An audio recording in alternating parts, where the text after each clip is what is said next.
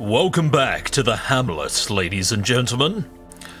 For where we must prepare for our next journey. Stand of Stone, Dolan, Twangafar, Guten Gregai all stand ready, but not before another explanation from Badger. As you can see here, we have a variety of numbers, all very pretty and shiny. Busts, portraits, deeds, and crests. These are used to upgrade the various buildings accessible to us. And for now, we will be using the stagecoach as an example. As you can see by this plus symbol, we're given a variety of options. The stagecoach network increases the number of recruits available for hire. The change will take effect after you return from your next quest. This costs us 3 deeds and 4 crests, and to do this, it gives us more heroes available when we return from our dungeon. This number up the top here shows us the amount of people we can currently have in our roster, which is increased by the hero barracks. Does not need to be increased just yet, and to be fair, we only need 3. More arrive, foolishly seeking fortune and glory in this domain of the damned. We can't upgrade it any further, but that can be rectified by using the new function that recently came. We can trade heirlooms, normally at a loss, to try and obtain more of whatever, what ails us. We could try to gain ourselves some more deeds to be able to upgrade to 4 heroes instead. But to be fair, I see no purpose. I mean, it would be beneficial, but deeds are very crucial to upgrading our weaponry and our armor, which can be very crucial in the long run of the game, so I have no interest in doing that just yet. We'll see what the next Dungeons Hall has for us. So, without further ado, we will continue onward. Of madness and morbidity, your work begins. We only have the ruins open to us thus far, and we have one objective: to explore 90% of the rooms. We are granted a move stone, some crests, and some money if we complete this task. And so we assign them to their respective slots, hoping for the best. The usual suspects they fall under. The cost of preparedness, measured now in gold, later in blood. So, we have to take food with us. As I mentioned before, as we travel through dungeons, we will be made to eat. The party will get hungry. Normally, this is 1 piece of food per party member. This will be increased should Guten Gregai be above 50 stress, so they will have to eat more. This is why I'm stocking up more in the eventuality that this takes place. Normally on short missions you will only need to eat twice, but it's also good to have some backup food in case you need a quick heal. Bleeding is very common in this dungeon, so we will take our handful and a couple of skeleton keys. No torches.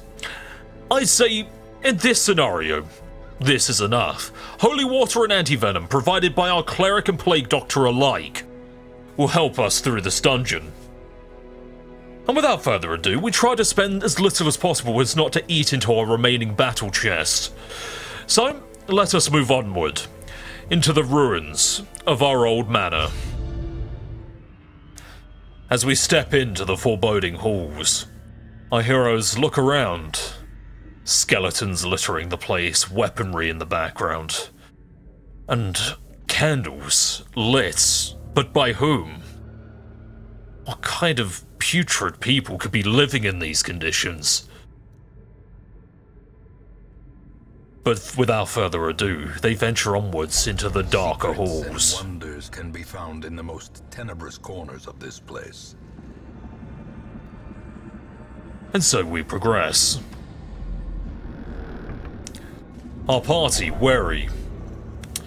Stress overcomes them, wondering what could happen next. Reaching out for a unburned torch, we find a gem sitting in the slot.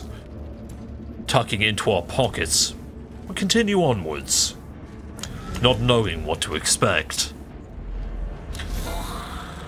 We're ambushed by 2 skeletons, surprising and shuffling our formation. Twangafar turns, shocked at this coming events, They let out emboldening vapors, seeping into the nostrils of Dolan to bring him further power. But I lied. Stan inhales them instead. He ducks right in there and takes a good whiff, selfishly taking the buff for himself. Raising up their mace, they call upon judgment to the skeletons, rattling their bones. While the blade has been known to make ones bleed, the skeletons have not been known for such things. Such effects of mortality are long lost to them. However, it doesn't really matter to them. With a swift strike of a mace, it plows off of Stan's armor as he raises a holy decree, striking them both down. Cleansed from our lands. Seeking into this unlocked strongbox, we find a shovel, a key, some busts, and a little pocket change. Not the worst, not the best. But perhaps the real treasure lurks within.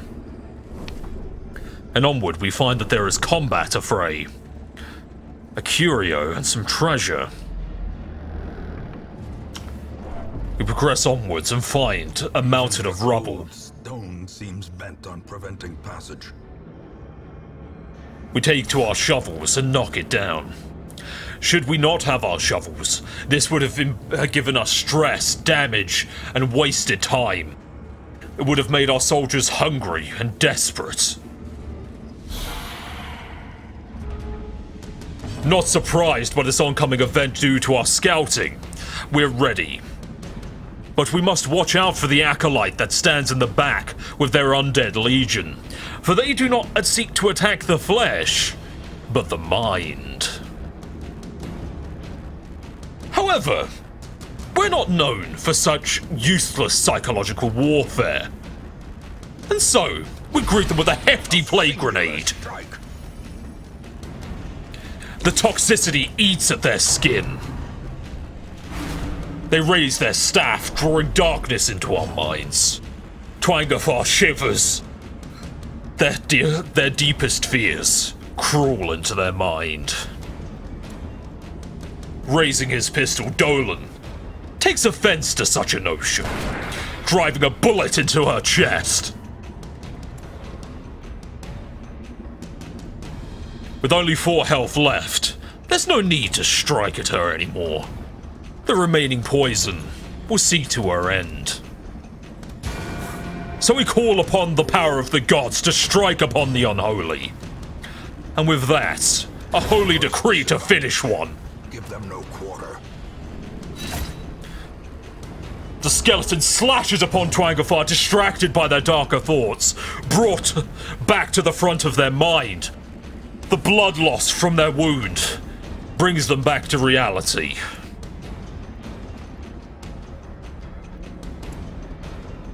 They raise their dagger, hoping to defy their mortality in a single strike, but fail to bring them down. But that's fine. Bullets have always succeeded where blades have failed. Continue the onslaught. Destroy them all. And with that, they collapse. Our party, not that much worse for wear. But we should finish quickly, before desperation eats at our mind.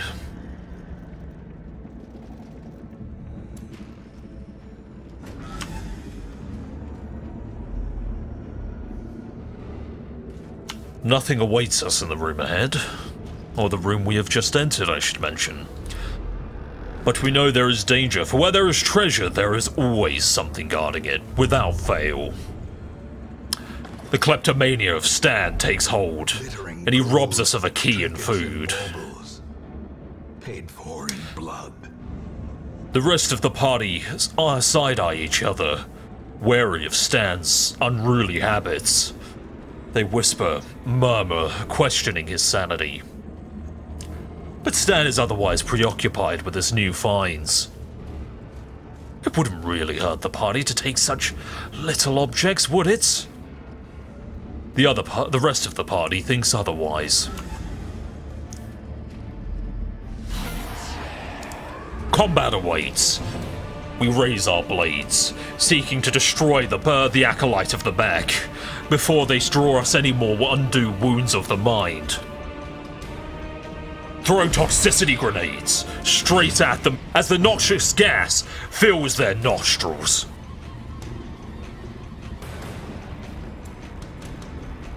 We draw our pistol and seek to finish them quickly. However, they cling with the remainder of their health, drawing insanity to Guten Gregor. Dolan is struck with claws, blood spurting from his chest, but they are relatively light.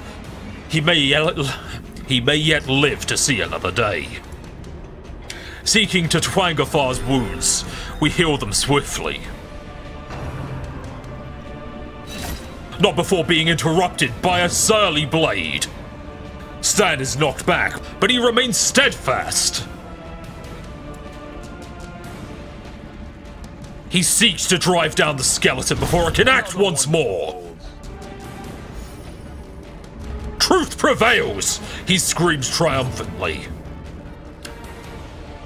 He quickly tends to his wounds, biting off the end with his teeth, bring himself back to battle with a swift blade to the chest of the brawler. You reap what you sow, brawler. This is how a life is taken.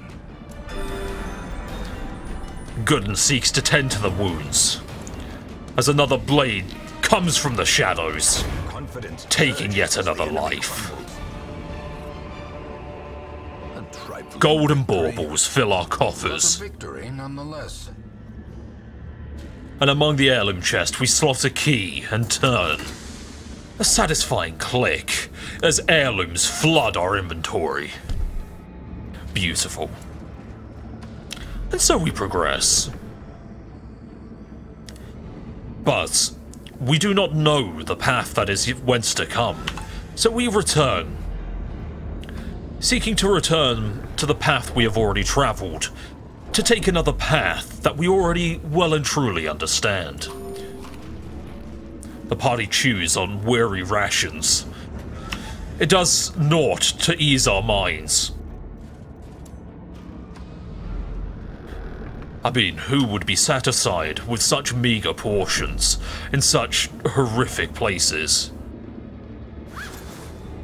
We open the sack to find more baubles and holy water. Push open the door. Twin skeletons and an arbalist in the back. The crossbow lines its sights for the back of the party, for where our more frailer members await. Knowing this, Twangafar retaliates with more noxious acid. Swift pistols drawn from our belt, firing into his skull. It chips his skull, but fails to finish him. But where bullets have failed, may the gods not. You shall suffer as I have! More blades upon stand of stone, but he remains steadfast once more, brandishing his claymore for the purpose he was destined for, to strike down the unholy! But Dolan pays the price for his inefficiency.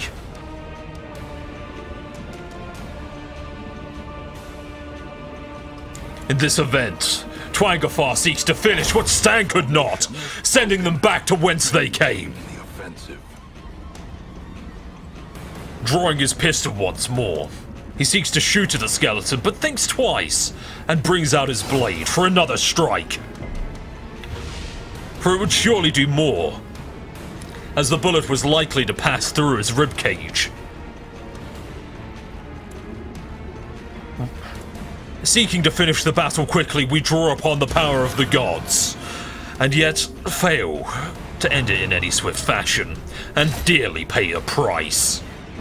Stan falls to his knees, the blood gushing from his wounds, but he looks up to the sky, as if for a message.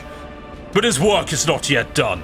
Dolan helps him to his feet, as he wields his weapon for the purpose of justice! As victories mount, so too will resistance. Sapphire, onyx, portraits and coins. Was it really worth it?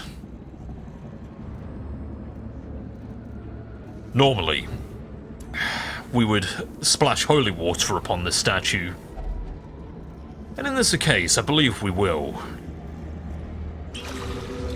For divine benefits, healing our wounds and relaxing our stress. While it would have been better to give a wound heal to Stan of Stone, he stands much more likelihood of remaining than Twangafar would. His plate armor would protect him. With a quick scout, we notice a trap up ahead. We check our party for who would be most efficient. Dolan is with the 90% efficiency. He disarms the trap. The satisfying clunk of foiling their plans fills them with a sense of relief. As we continue onward.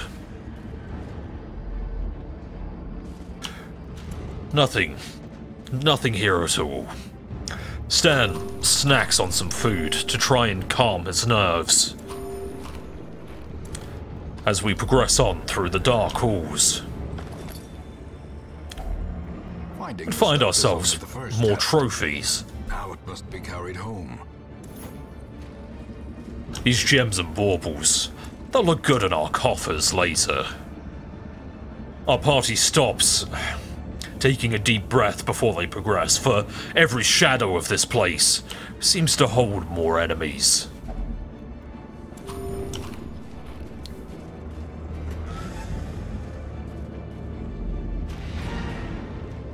The quest is complete, but the party has found themselves in an advantageous position.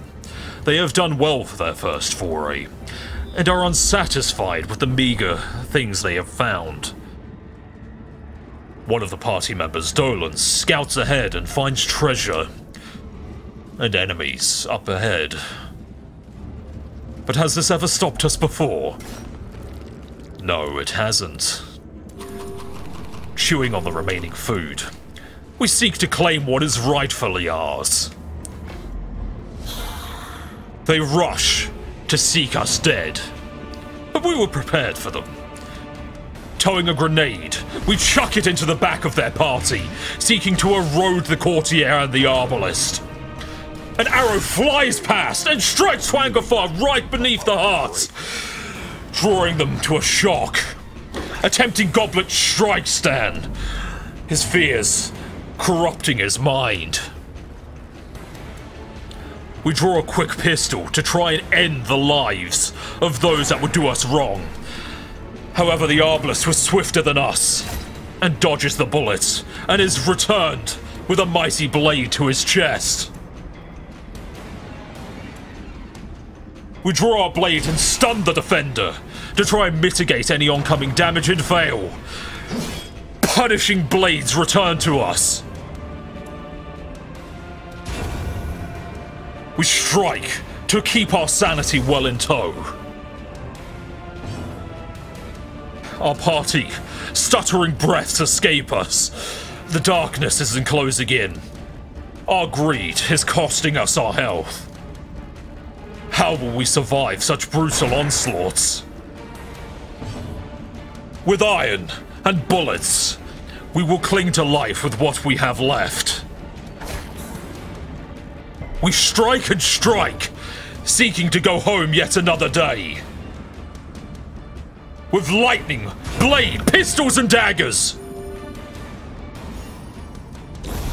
The slow death. They fall one by one. Even as the shields and blades come to us. Stunning Stan, he falls to his knees, dropping his blade, but quickly stands up again. Dolan takes the foray, protecting his partner with his life.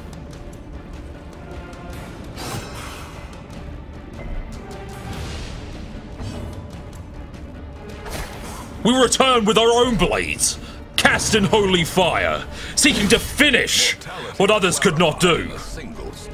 To put you to rest forever!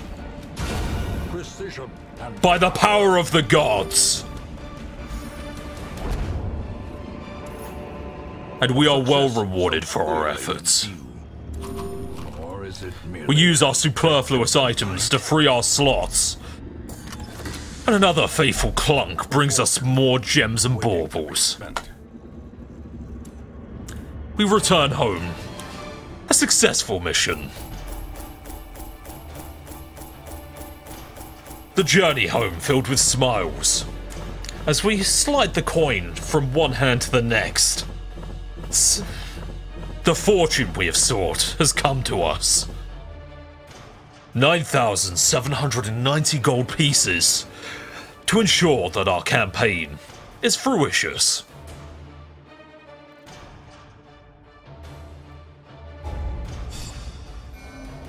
Stan of Stone becomes a Beast Hater. Extra damage and minus stress for his almost hateful need to kill animals. And Guten Gregai has become a known cheat. However, develops some sense of the Eldritch. For whatever reason. This will be beneficial in our future. All the decadent horrors I have seen pale in comparison to that final, crowning thing. I could not look, nor could I look away. The silhouettes of our heroes look upon the hamlet. Triumphant. They stand bolder men and women than they did before. Experience fuels them. Their coffers heavy. This is opportunity that they have sought. We will return to the hamlet next episode, and I will explain the needs of the abbey, the tavern, and other such trinkets. See you next time, everybody. It's been good.